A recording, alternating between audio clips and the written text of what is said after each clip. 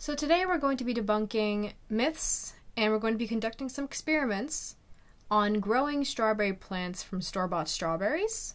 Almost all store-bought strawberries are hybrids of different varieties joined under one named species, which is known as the garden strawberry, or in Latin, Fragaria Ananassa. Strawberry cultivars vary widely in size, color, flavor, shape, degree of fertility, season of ripening, liability to disease, and the constitution of the plant itself.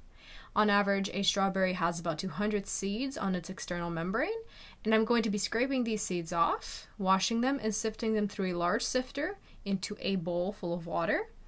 Since the seeds are heavy, they will simply sit to the bottom of the bowl, where I can easily separate them. I'm going to be crushing around 3 berries, and I'll have approximately 600. I'm planting them in a rich, nutritious, mixed garden soil.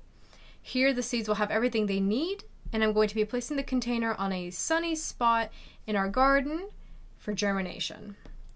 Strawberry hybrids are a result of cross-pollination between 2 varieties, although the vast majority of strawberry cultivars are self-pollinating.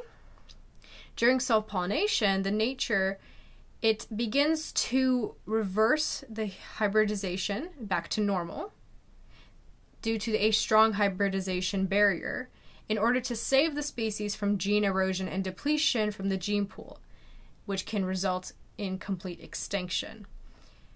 We cannot do anything about this, since this is just how nature works. We can't control this. It will eventually reverse back to its original state. So, myth number 1, growing strawberry plants from seeds of the hybrid strawberries. Your outcome will be quite upsetting. Unfortunately, these plants from these seeds of the hybrids don't really grow as well. They lose a lot of their beneficial characteristics.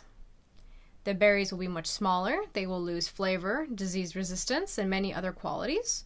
Nature does kind of reverse everything back to its most stable, dominating wild stage. As I mentioned before, your new strawberry will look more like a wild plant again, not as big. Planting seeds from big berries from the hybrid species, you'll get these berries, these small ones. Generally, all the hybrids should be propagated by cloning, and this is why farmers, their main propagation method of strawberry is by runners and root division, but never by seeds. So myth number 2 is the idea that you could grow these strawberries and you'll receive an outcome very quickly. In numerous videos online or on websites, you get promised to get results within 30 days. But that's not true. I hate to disappoint you, but in colder climates, zone 4 to 6, where winter time breaks vegetation in the first year, the plant will need to gain biomass first, and this will take some time. Plants growing from seeds specifically will bloom and produce tiny little berries during the second year of vegetation. So, of course, if you live in Florida or California, you will see berries within 7 to 8 months. For example, here we have this one that came within 40 days, and here within 90 days, approximately after the germination had occurred. So the idea that it could happen within 30 days is not true. That's a myth. So, myth number 3, successful sprouting. Remember when I planted around 600 seeds from the hybrid berries? As you can see here, with all my hard work and knowledge and everything, I managed to only get a few healthy plants. And why is this so? There's an explanation, and that is around 200 species of pests are known to attack strawberries both directly and indirectly. The amount of pesticides required for the industrial production of strawberries, which is around 300 pounds in California per acre, have led to make strawberries leading the list of the Environmental Working Group's dirty dozen of pesticide and fungicide contaminated produce. Some of these compounds are known to inhibit plant growth, responsible for successful sprouting. I would say that I'm actually pretty lucky to have even gotten this many plants from store-bought strawberries.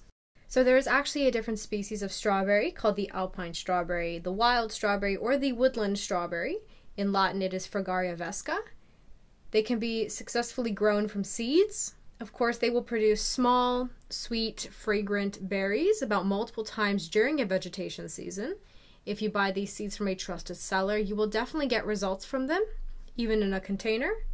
I will definitely make a video about this, so please stay tuned. Thank you so much for watching. Leave any comments or questions below, and don't forget to subscribe.